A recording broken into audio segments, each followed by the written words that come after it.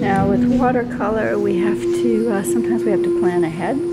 I So know. you put, all right, so you may end up having to blot something up there because you were going to have a tree, right? Yeah, I'm going away from the tree. Oh, already. okay. All right, you're making a departure. All right, so just remember that because now you're going to have to blot it up. I know, but I'm not quite sure what I'm going to put on top of this yet. So that's the whole thing. So Okay. I'm just making my work right now. I'll be back.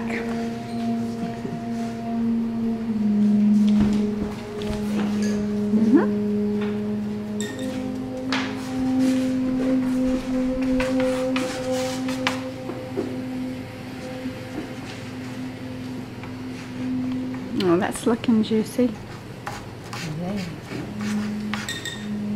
And this was something that you started just today. This was not something you'd already started on, because when I first came by here, it looked like you already had a lot down here.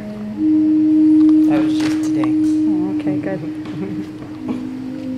Yep. And I took a photo of it so that I could see where I was going to go with it. Mm-hmm. Yeah, because you usually like to do that. You like to note where you are and then you develop it and go back and take a look in the beginning, right? Yeah.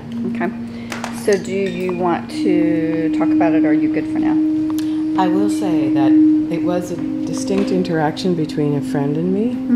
And the friend's not looking like he's looking much more intense than he was, much lighter, and so things are a little bit heavier, but I'm going with it.